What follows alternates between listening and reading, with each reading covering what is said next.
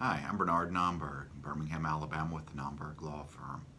And anyone who is a homeowner, whether it's a mobile home or brick and mortar or apartment condo, wherever it is that you live, fire safety should be part of a plan that you have for you and your family. And in this video, I'm going to take a couple of minutes and talk about the ways to prepare your home to be safe dealing with home fires and those types of situations. First of all, make sure that you have the proper number of smoke alarms throughout your house.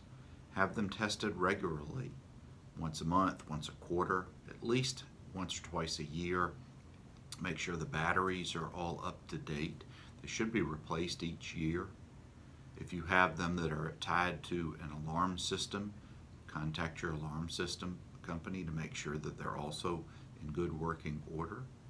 The type of fire alarms that have been recommended most recently are the kind that not only make sounds, the usual very loud, annoying noises, but because if you may have kids in your home, the ones that also speak, because it's been shown that a child is much more likely to sleep through those annoying alarm sounds, but they may be more likely to hear voices. So look into those as well.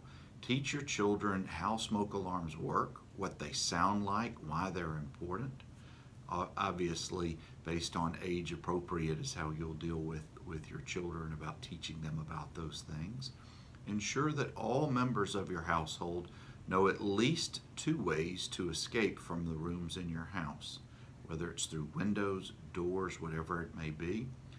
And have a place where your family is known to meet outside once you escape from the home if it's one of those urgent situations. Establish a family emergency communication plan.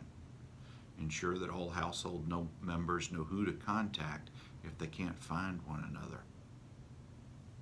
Another suggestion would be to practice escaping from your home. Do that once a year or every so often. Do a test in your home. Press an alarm, yell fire, come up with a plan, and then execute it so everybody in the house knows what to do. Make sure that everyone in your house knows how to dial 911 and the proper way to communicate with the people on the other end receiving that call.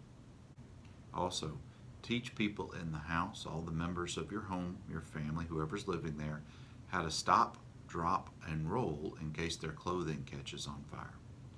There are other suggestions, there are other videos, there are other ways to teach and learn about how to deal with fire safety in the home. This is just a few suggestions.